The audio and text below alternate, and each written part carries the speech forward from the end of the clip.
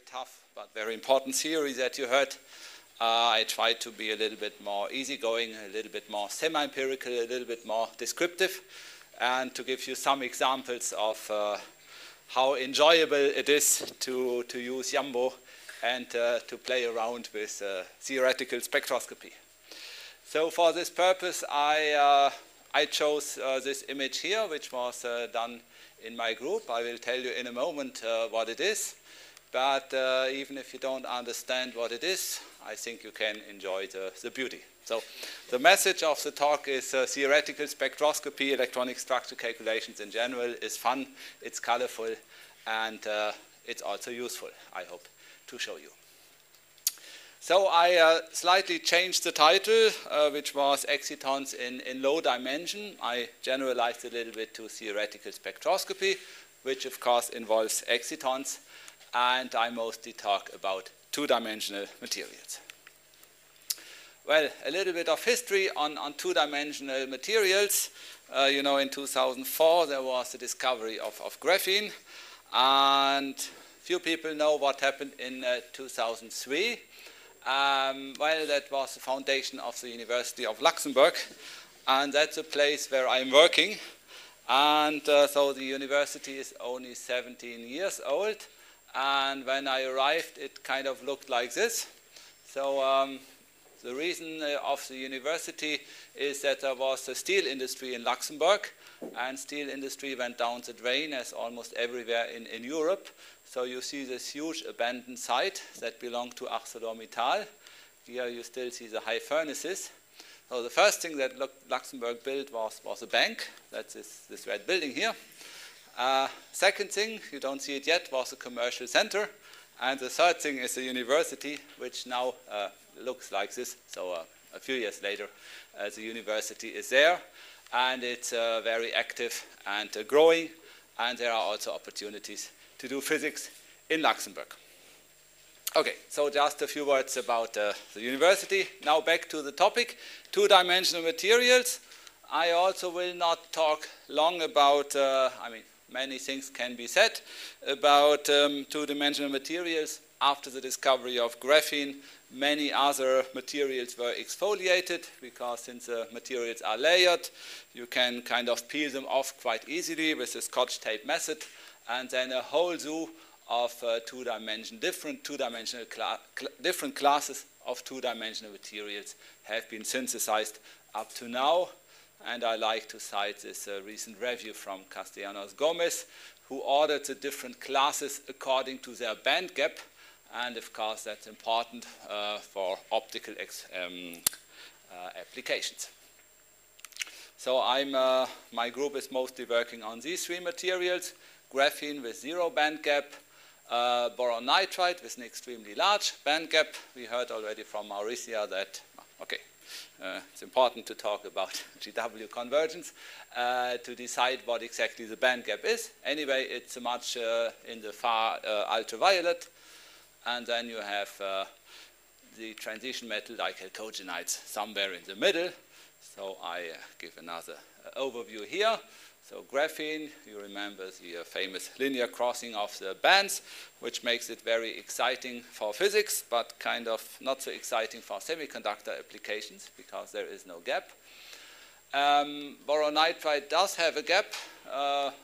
For a long time it was called a wide band gap semiconductor. Well, it's rather an insulator, so 6.5 eV is rather difficult for transistor applications. It's possible, but not very efficient. And then some years ago, people started to talk intensively about molybdenum disulfide, because that one has a gap of 1.9 eV. And so it's suitable for transistors and solar cell applications, etc. So I will discuss a little bit the properties of hexagonal boron nitride and moly disulfide, and in the afternoon you will spend your own time calculating the properties. So I hope that this lecture will motivate and tell you why it's fun to work with this material, which by the way is rather easy. It has a boron with 3 valence electrons, nitrogen with 5. So on average, this makes 4 valence electrons. So it's not a mystery why you can build the same hexagonal lattice as you do with carbon atoms. And also you can make carbon boron nitride nanotubes as you make carbon nanotubes. Now, before I really give the lecture and present some of the work that is being done in our group, I would like to show this slide, because if I put it at the end, everybody is tired and doesn't pay attention. But really, as almost everywhere in the world, research in Luxembourg is being driven by very good PhD students and postdocs, and some of the people here are in the audience. So Enrique Miranda is not here. He is now, he joins the WASP team in Vienna. Fulvio, well, you know, Sven Reichhardt finished his PhD 2 years ago, and Thomas Galvani will finish this year. He's also in the audience, and well, Alejandro, as a co-organizer, was a postdoc for 5 years in Luxembourg, and now he's in Spain. Of course, I have this long-term collaboration with Andrea. It started when we were both postdocs in San Sebastian, so some 16 years, 17 years ago. And also Davide, with all the wonderful implementations that he has done, has been a very important collaborator. Well, we are not only doing ab initio, many-body perturbation theory, but also what some people nowadays call second principles calculations, meaning semi-empirical tight binding calculations, and this is in collaboration with the team of Honora in Paris, François Ducastel and Akim Amara. Okay, but actually I would like to start with something very simple, and you may wonder, well, why is this guy now talking about the hydrogen atom? Well, you will understand in a moment, but well, I do like the hydrogen atom because I have to teach it every year when I teach quantum mechanics. Well, we are not going to do the full derivation. Let me just remind you that we are solving the Schrödinger equation for the spherically symmetric Coulomb potential, and we do this by separation of variables in polar coordinates. So we get a radial wave function that depends on r, and then an angular wave function, and that turns out to be the spherical harmonics. If we insert this ansatz and the solution for the spherical harmonics into the Schrödinger equation, we then obtain the radial Schrödinger equation, which now only depends on r, and due to the slightly complicated form of the Laplacian operator in spherical coordinates, we have this 1 over r squared d over the r squared term. Remember, we also have the centrifugal potential, L times L plus 1. It's kind of a repulsive potential that grows with the value of the angular momentum L. And then we have the attractive Coulomb potential. And, well, we do solve then the, well, we can then solve the radial Schrödinger equation. We get this functional form, exponential suppression at long distance, the Ludger polynomials, and factor r to the L. Well, doesn't matter exactly what the solution is. What is important in the context of this lecture are the energy levels, and you get the famous minus 1/2 times the Rydberg constant, and I write it out explicitly here, times 1 over n squared. So that is minus 13.6 electron volt times 1 over n squared. If n equal 1, you are in the ground state, and then if n equal 2, you are traveling already a large distance, and the higher you go, the closer the energy levels, and then you are approaching the continuum. So if you go to positive energies, we switch from bound states to scattering states, and we have a continuum of states. And of course, knowing the Ludger polynomials and the spherical harmonics, we can visualize the different orbitals, 1s, 2s, and so on, as we are used to doing from chemistry and atomic physics and quantum mechanics. Okay, so that's a hydrogen atom, an electron and a proton. That's already quite complicated, but at the end, when you know how to do the math, it's quite easy. At least it's easy compared to solving the Bethe-Salpeter equation, as you will do this afternoon. So we can go to a similar problem in solid-state physics, to the hydrogenic problem in semiconductors. So assume we have an excited electron in the conduction band and a hole remaining in the valence band. So there are charged particles. They will interact through a screened Coulomb potential, and then basically you have the situation here. The electron is somewhere, the hole is somewhere else. The electron is attracted to the hole, so it will kind of orbit around the hole. And well, the screening now is no longer the vacuum screening epsilon 0, but it's epsilon 0 times epsilon r, the relative dielectric function or dielectric constant. So at the end, you see it's the same problem as the hydrogen atom, just we have a reduction in screening, and we have a kind of different effective mass. So first of all, we have the effective mass of the electron and of the hole, so we have to calculate the reduced mass through the sum of the inverse masses. Remember, sometimes it's good to look back, what does this mean, effective mass?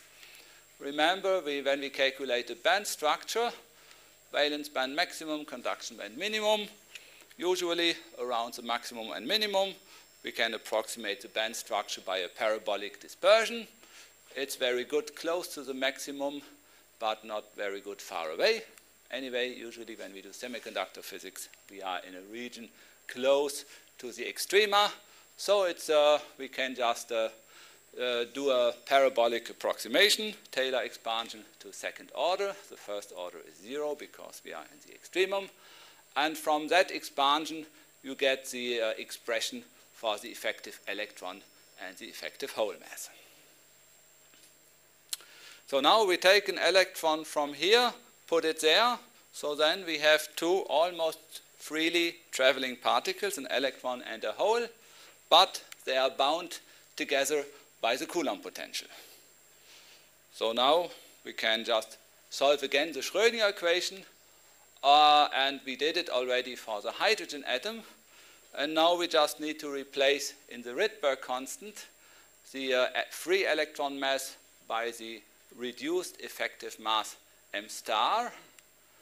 And in the denominator, we replace epsilon 0 by epsilon 0 times epsilon r. And then we immediately obtain the result that we scale the hydrogen energies by 1 over epsilon r squared times the ratio of the effective reduced mass and the free electron mass. We can also look at the Bohr radius, which is given by this formula here. So the Bohr radius will scale linearly with the epsilon r and inversely proportional to the effective reduced mass. So we have basically solved the problem. We just need an estimation for epsilon r and for the effective mass. And if we look at some semiconductors, if the band gap is not too large, you have fairly large dielectric constants around 10. And usually the effective mass is smaller than the free electron mass. So let's assume it's 0.1 of the free electron mass. And then you see here you obtain a factor 1 over 100 squared times 0.1. So you get a factor 1000. So instead of 30.6 electron volt binding energy, you get some tens of milli electron volt binding energy for typical excitons in bound excitons in semiconductors. At the same time, the Bohr radius becomes 100 times the Bohr radius of the hydrogen atom, so around 50 angstrom, assuming that the typical intraatomic distance is 2 to 3 angstrom, then this is at least a factor of 10 larger than the lattice constant. So this means that the approximation of a freely traveling electron is a rather good one. So physics is consistent, and this gives you already an intuitive understanding of excitons in many materials. And Mauricia already mentioned solid argon. Well, I never understood why people are excited about solid argon. It's not so common, but of course at low temperature you can produce it and make it solid, and you can measure it. And well, the excitement comes of course from the effect that in the epsilon 2, in the at the end, in the optical absorption spectra, experimentally you measure this sequence of peaks, and also in theoretical calculations you get this kind of hydrogen-like, Rydberg-like series of bound states. And of course that's at the end the reason why theorists are excited about solid argon, because you get a beautiful result, and it's rather simple to calculate. So the kind of ab initio picture, so this one is an ab initio calculation with BSE. It's consistent not only with experiment, it's also consistent with this kind of intuitive understanding of electron-hole pairs being bound to each other by the screened Coulomb potential. There is a slightly more formal way to do this connection, because you can, I will not show it, but you can simplify the beta-salpeter equation. First of all, you throw away the exchange interaction, which is usually not so strong, at least not at gamma. And then you obtain what is called the Wannier equation. It boils then down to a one-particle equation. And R is the relative electron, the distance between the electron and the hole. And then you see it really looks like the Schrödinger equation. V of R is the screened Coulomb potential. And on the left side, you have the energy of the exciton with respect to the energy of the gap. So this Wannier equation then describes bound excitons, and it's rather consistent with what we have seen on the, so the results are consistent with what we have seen here, and also with what is calculated in beta-salpeter. Now, this holds not for all materials. It holds, first of all, for three-dimensional bulk materials, and it holds under the condition that the binding energy of the excitons is not too strong. So the electron and the hole must be separated by some lattice constant, otherwise the effective mass approximation, for example, is breaking down. Anyway, I chose this introduction to kind of remind you that when we talk about excitons, we are following a fairly complicated many-body formalism, but at the end, the physics that we are doing is rather simple and has been known for quite some decades. So my lecture is mainly about two-dimensional materials. So let's then go to the hydrogen atom in 2 dimensions as a first step towards an understanding. So again, I tried to do a full solution. Actually, Thomas Galvani might remember that we put it as an exercise for the students in quantum mechanics.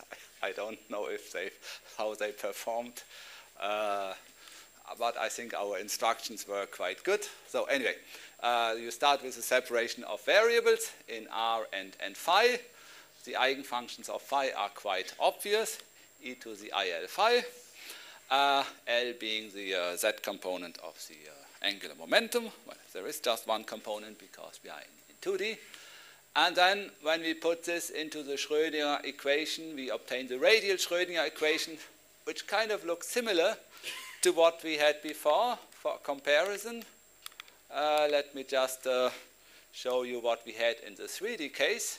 So one thing that changes is the centrifugal potential. It's just an L squared and not an L times L plus 1.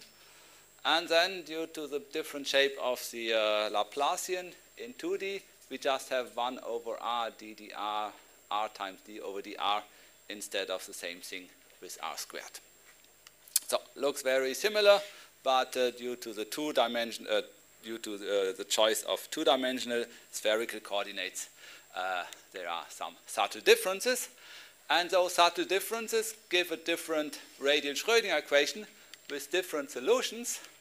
But as we do for the 3D hydrogen atom, we can write down the spectrum analytically, and you get the same Rydberg constant, you get the same factor -1/2, but here you get 1 over n minus 1/2 in parentheses squared. And if you now calculate the ground state, n equal 1, then you see that for the ground state in 2D, it's a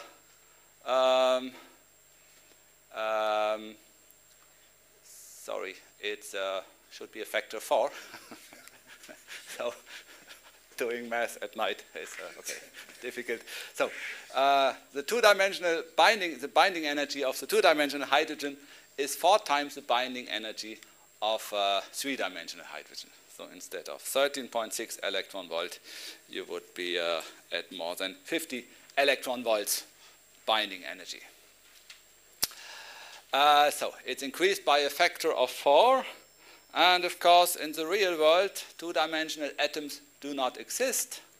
But now when we go to two-dimensional materials, we are in the situation, and this figure I took from Fulvio's lecture. So here you have the electron and the hole. They can only move in a plane. So this means that in principle, when we do solve the Schrödinger or the one-year equation, we have to do it for the two-dimensional problem. Well, it's not exactly true, because the material has a certain thickness, even if it's just one atomic layer, let's say graphene or boron nitride, there is a certain extension of the wave functions into the z direction.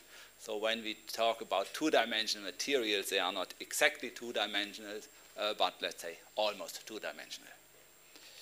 But anyway, we can already expect that excitonic effects will be much stronger due to the factor of 4 in the solution of the idealized two-dimensional hydrogen atom. Furthermore, we have to talk about screening. And now you see in this simple figure that between the electron and the hole, you can now draw field lines. And the direct field line goes through the material. So that one, you might say, is strongly screened. But then many field lines, and I didn't even show all of them, are going out of the material. So they go through the vacuum. So this means that we have a strongly reduced screening, or an almost unscreened interaction between the electron and the hole. And remember that the screening goes like 1 over epsilon squared in the Rydberg constant. So if we now reduce the screening, again we will increase the binding energy between the electron and the hole, so the excitonic binding energy. So for those two reasons, quasi-two-dimensionality and reduced screening, we are experiencing much stronger excitonic effects in two-dimensional materials than in three-dimensional materials. And that's why two-dimensional materials are such a wonderful playground for the Yambo code. Well, to be precise, and that's because we are also doing many semi-empirical calculations in the group. When we have now the potential in 2D, it's no longer just a screen Coulomb potential. It is what is called a Keldysh potential.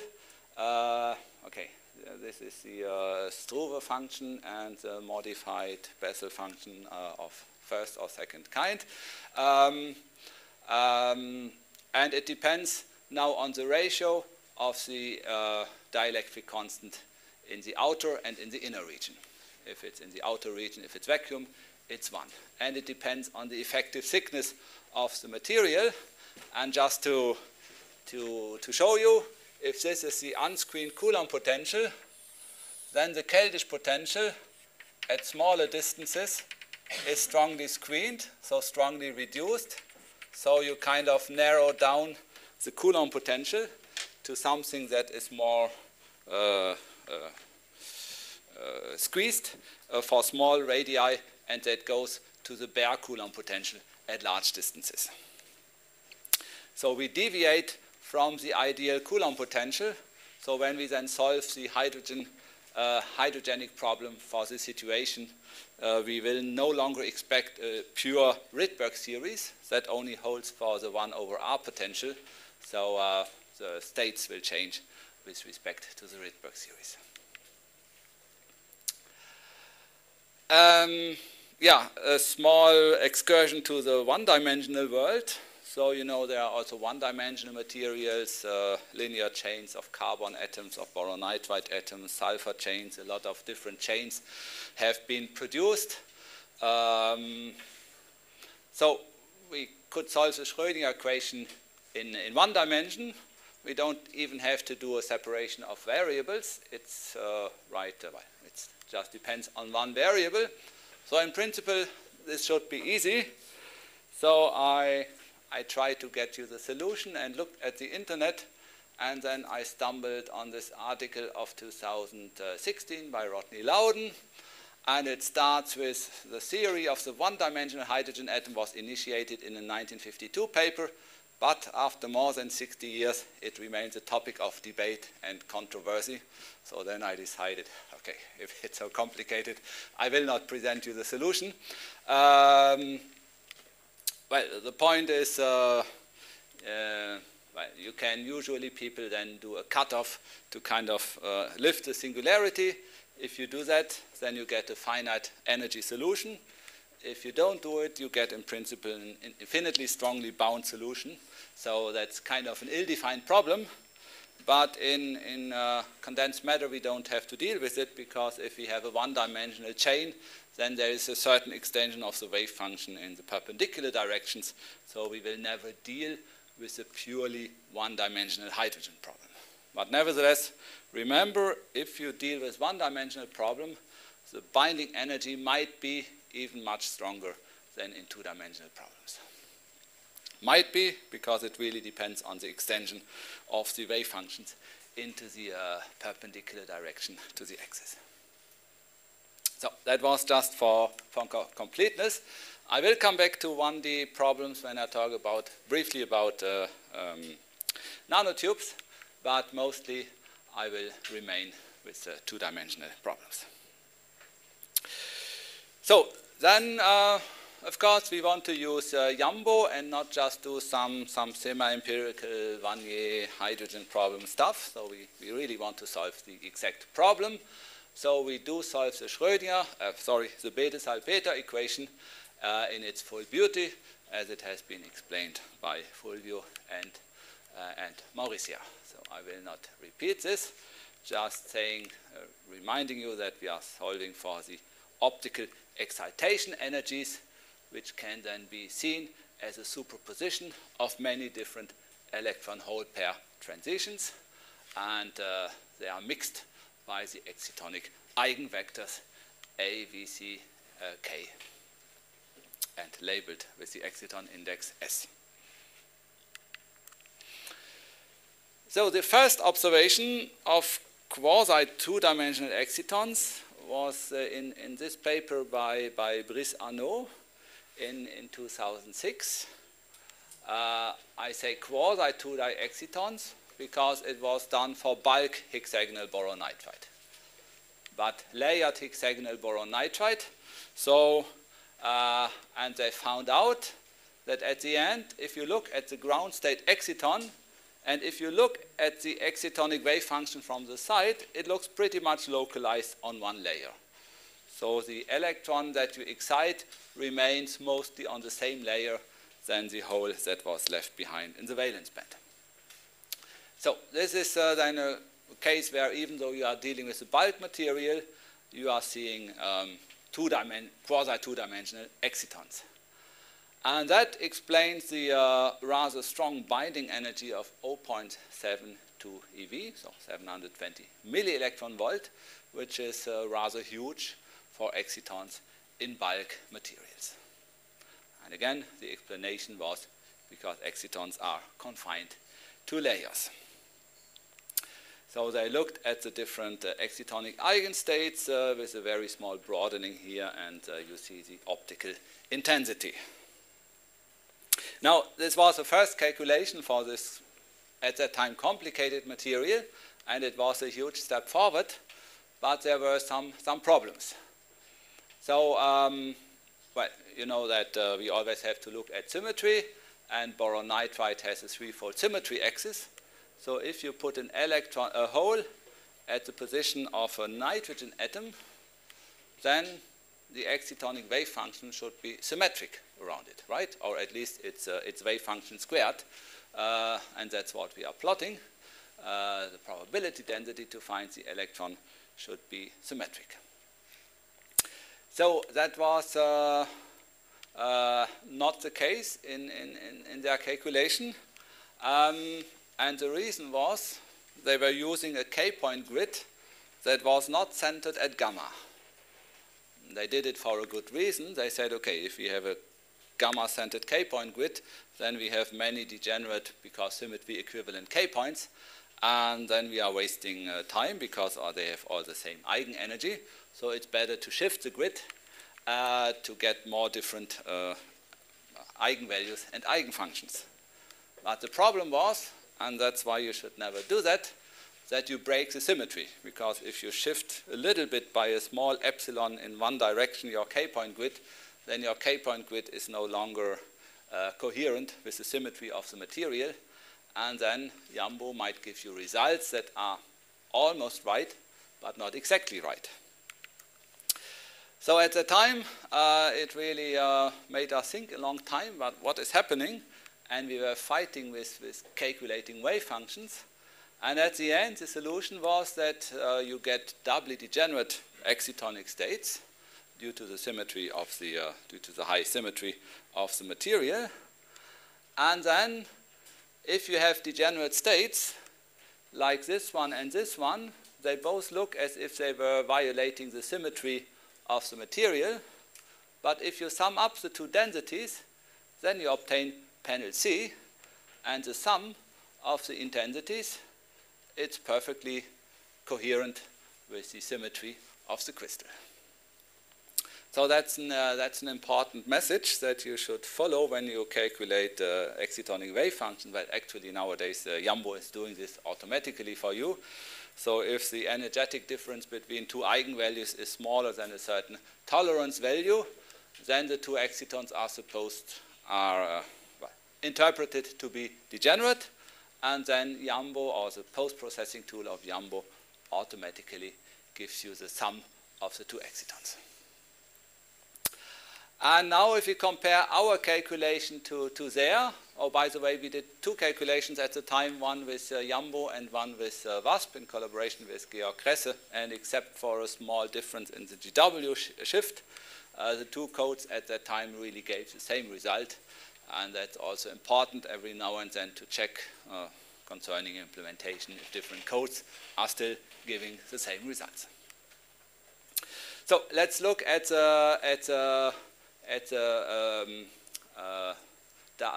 black dashed line. So now, instead of getting in this region of 5.8 electron volt, instead of getting 4 different excitons, we only get 2 different excitons. They are both doubly degenerate, and one is dark and the other one is bright. So you see, it's very important to look at symmetry and to get accurate results.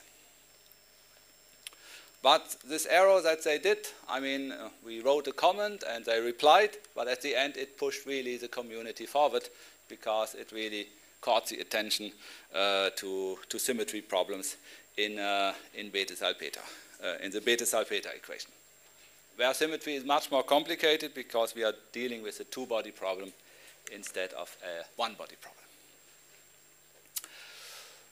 Okay, having settled this issue, we then in the recent years did additional calculations on hexagonal boron nitride monolayers, few layers, and multi-layers. And one example is this one involving Thomas and Fulvio. So you see that we obtain kind of a Rydberg-like series of peaks with decreasing intensity. Well, we will see in a moment why the intensity is decreasing and why the first peak is so utterly intense. So here you see the wave function for the monolayer, looks like in bulk. We also did, but I will not talk much about the details, that's the work of Thomas, and there is a poster outside. We also did a tight binding approach to the beta-salpeter equation. Here you see the tight binding fit, which doesn't look very brilliant for the pi and pi star band, but since at the end we only need to fit the region close to the parabolic maximum and minimum of valence and conduction band, respectively, tight binding at the end does a good job. And you see that tight binding helps us not only to print the density squared, but also the wave function by itself. And you can also analyze symmetry and anti-symmetry of the wave function with the positive and negative lobes in the picture. So that's the wave function of the ground state. Now if we go to higher excited state, we get well, more fancy looking wave functions. And then we are back to the analogy with the hydrogen atom in 2D, or we are back to the analogy with atomic physics, because you know, or you should remember from atomic physics, if you calculate radial wave functions, the higher you go in energy, the more delocalized your state becomes, because you are going from that region in the Coulomb potential closer to the threshold for ionization. So naturally, already classically, your electron will explore larger regions of the space around the nucleus. And you see, if you do it carefully, that beta-salpeter gives you something that is very similar to atomic physics, meaning you get more and more extended wave functions. At the same time, this explains why the optical oscillator strength goes down, because then when you calculate the dipole matrix element, it turns out if the distance, the average distance is small, it's very large, and then it goes down rapidly. One can say a lot about bright and dark excitons. You can really do now group theory on the excitons and understand which excitons are bright and which ones are dark. And you see here, E is always standing for a doubly degenerate state in group theory. A1 and A2 are non-degenerate states. So now you can understand the figure that was on the title slide, because I don't know if you did it in atomic physics at the time, but you can solve the Schrödinger equation not only in real space, you can also solve it in Fourier space, in momentum space. So then you get the wave function as a function of the momentum. And then there is an inverse relationship. The more extended your real space wave function is, the more confined your momentum space wave function is. It's like with wave packets, the more extended a wave packet is, the more Fourier the less Fourier components you have, because for localization you need many Fourier components. And now you see that as we go up in energy, our momentum space wave function gets more and more confined around the hexagon, the corners, the K and K prime points of the first Brillouin zone. You can also do some kind of symmetry analysis, but I invite you to see the poster of Thomas to learn more about this. Well, last but not least, we started some time ago with Enrique an exciton website. It's kind of not developing, but eventually we will pick it up. You know, we are in the age of high throughput computing, so one could put all the calculations that have been done.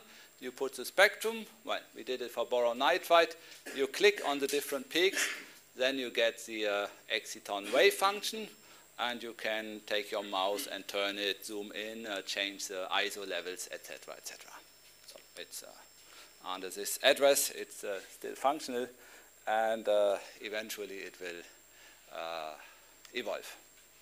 Well, it would be nice to be able to shift the whole position with the mouse, but okay, we all know that this means a recalculation with the Jumbo post-processing tool. So that's not feasible for the time being. I think I can skip, well, I will just briefly go through it, but Mauricia told you already the importance. When we do two-dimensional materials, we are always, well, not always, but when we use plane waves, we are using a periodic supercell. So even if your vacuum is large, the vacuum distance, you might put it here, but still it means that when you go far away, you are dealing with a bulk material. So the distance d between neighboring layers in your calculation is and remains an important issue.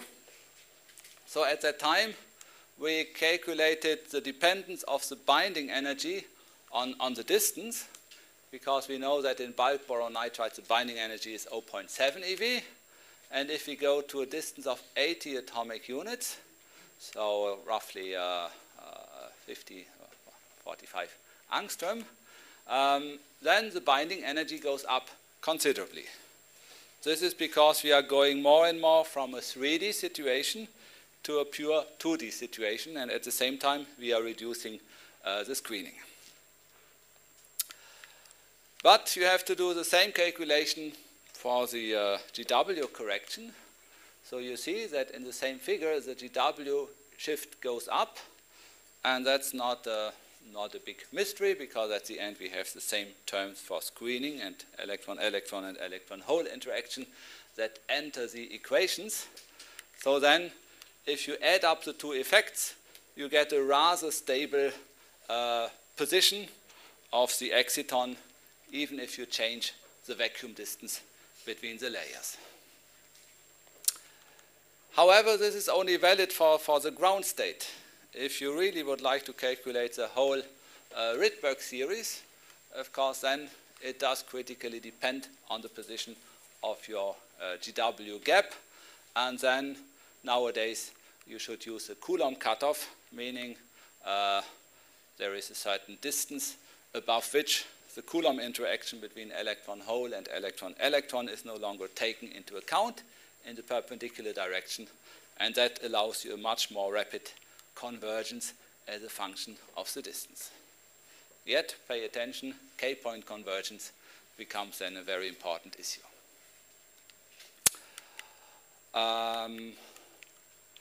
Okay, I will maybe just briefly, Mauricia already showed you, we did results on boron nitride nanotubes, and we saw some shift of the excitonic peak, but mainly for very small nanotubes. If you go to this index, gives you the radius of the nanotube. If you go to larger indices, then the spectrum looks remarkably stable, and it looks remarkably like the spectrum of the single sheet of boron nitride that you see in panel B. And the reason for that also became quickly clear, because here, in a paper by Stephen Louis that came out at the same moment as ours, they calculated the excitonic wave function for a very small radius tube, to say. Here's the position of the hole. You see the probability of the electron. And now imagine if you go to larger tubes, then the exciton will be in a locally flat area. It will not even travel around the whole circumference of the nanotube. So for larger nanotubes, you will just have a quasi-two-dimensional exciton, because the electron-hole pair lives in a very slightly curved but locally two-dimensional world. So that is valid for boron nitride nanotubes. It's different for carbon nanotubes, where the exciton is really localized around the whole circumference of the tube. So there you are maybe closer to the 1D situation, but even then it's not purely 1D, because the exciton is really traveling around the circumference, and thus it's really not comparable to the 1D Coulomb problem that diverges.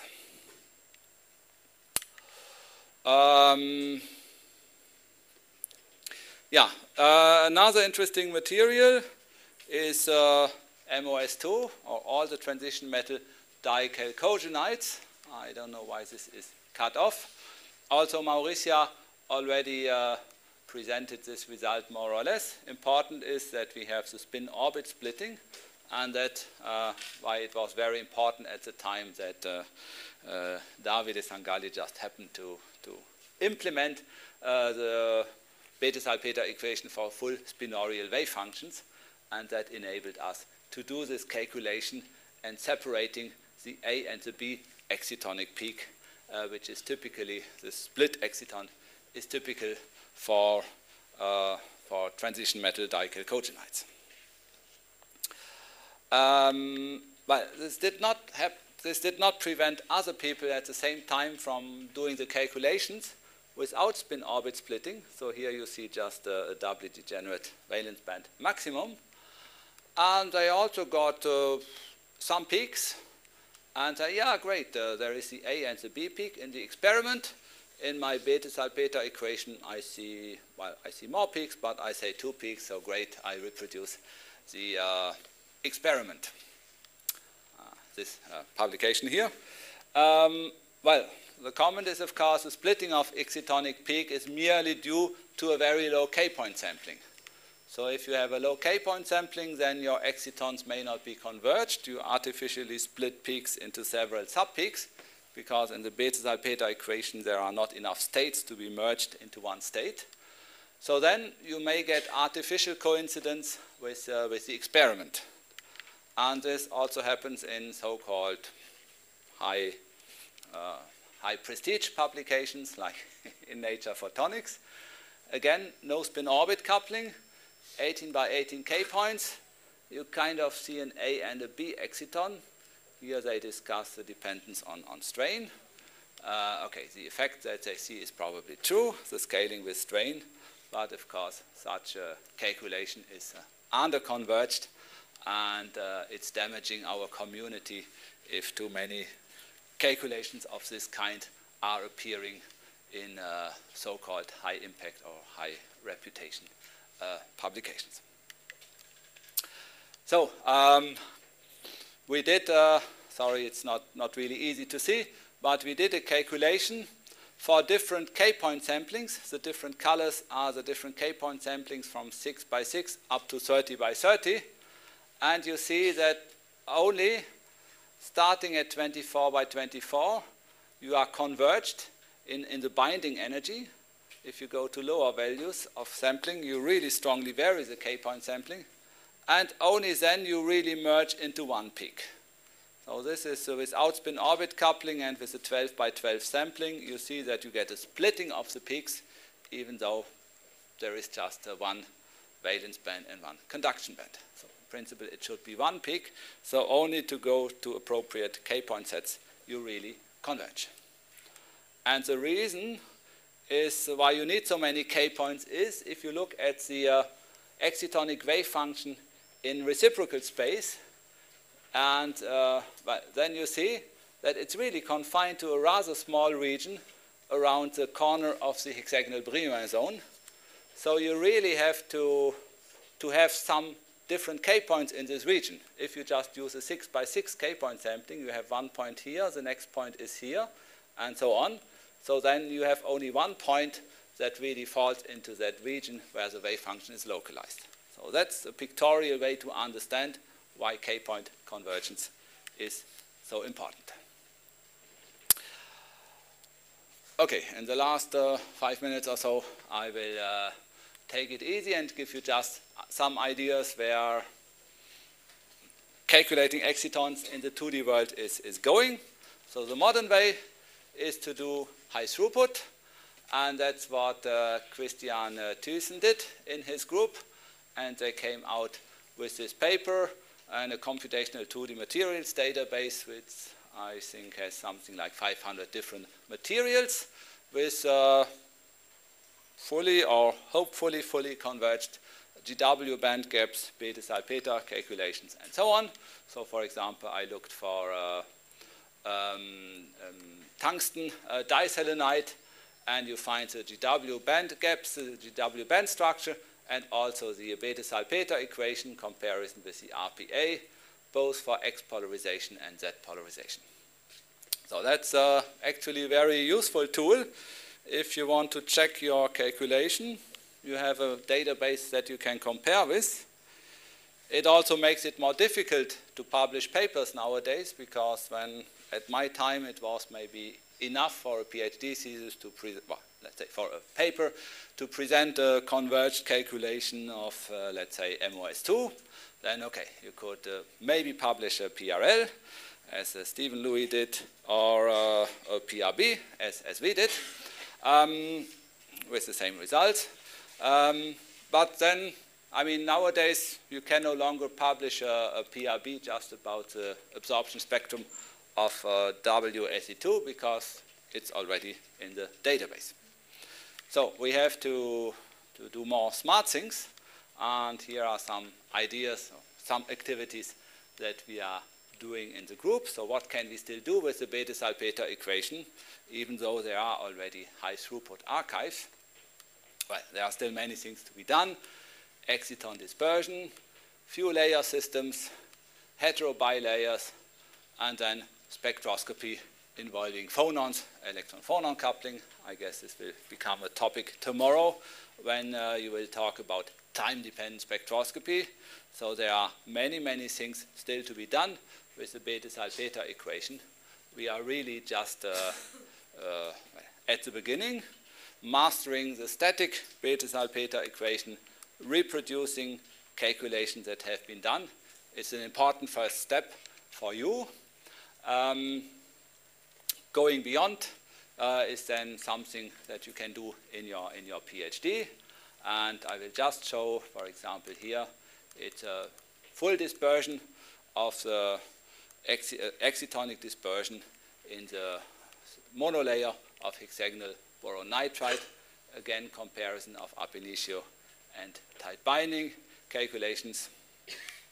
Another example is now we look at the bilayer of boron nitride. We see the splitting of the bands. We see the splitting into bright and dark excitons, because the wave functions are different, even versus odd. And then we are back to the selection rules of atomic physics.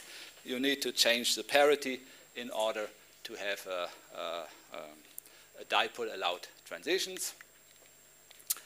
And we did, just showing you some pictures without explaining too much the physics. We did excitons in hetero bilayers, MOS2, WS2. You see you have a staggered gap, which means in principle that in semiconductor physics you say, okay, holes will go to the higher gap, to the higher valence band, electrons will go to the lower valence band on the left, so you get an electron-hole separation, and that is great for photovoltaics, etc. The problem is you also get an excitonic binding of electrons and holes between the different layers, and that really changes the picture and needs to be understood in order to use hetero bilayers as a solar cell. We also did excitons in trilayers with an electric field, so you kind of artificially induce a staggered gap by changing the position of the valence band maximum in the 3 layers, and also there you see interesting effects as a function of the electric field. And then we started to, well, we did some work, but I will really stop here to look at lattice vibrations. And then when you switch on phonons, and more information on that will come in the next days, I guess, then you can do all kinds of theoretical spectroscopy in elastic light scattering. Fulvio has been doing this, and Claudio in the audience. Indirect phonon absorption and emission. That's what they did. We are doing Raman scattering in Luxembourg, and work that Alejandro did, and that you will probably see tomorrow, is the relaxation of excited carriers via electron-phonon scattering. Anyway, I will just conclude here and come back to this kind of overview, motivating you to dig further into thinking how we can use the Bethe-Salpeter approach to do new things and exciting things in theoretical spectroscopy. And with that, I thank you for your attention.